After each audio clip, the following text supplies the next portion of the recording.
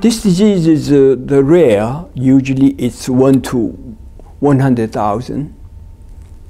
And then we think there is about 4,000 patients in the United States.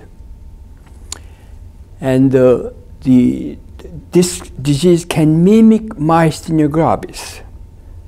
But most common symptoms are quite different from myasthenia gravis in that the most common symptom is proximal muscle weakness, followed by decreased or absent reflexes, and then dysautonomia.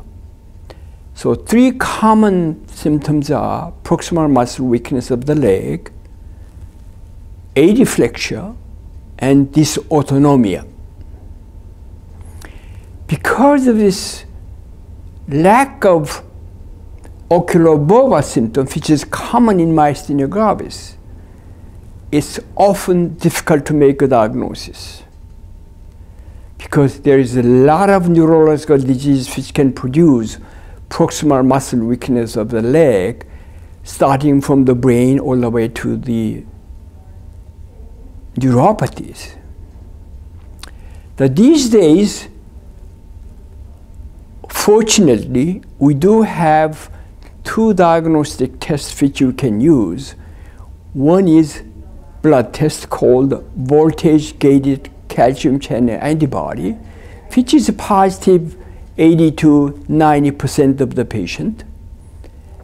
And then cardinal diagnostic tool is reparative nerve stimulation test, that is stimulating the nerve and then getting the response from the muscle at the repetitive rate. And compound muscle action potentials are extremely low. That is one of the cardinal find you will see in the EMG laboratory.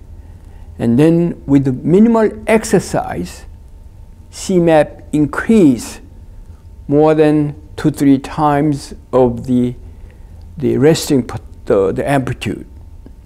That is the key in making a diagnosis. And then once diagnosis is made, we have to also look for small cell lung cancer, because this disease is commonly associated with the small cell lung cancer. About 50% of the patients have small cell lung cancer.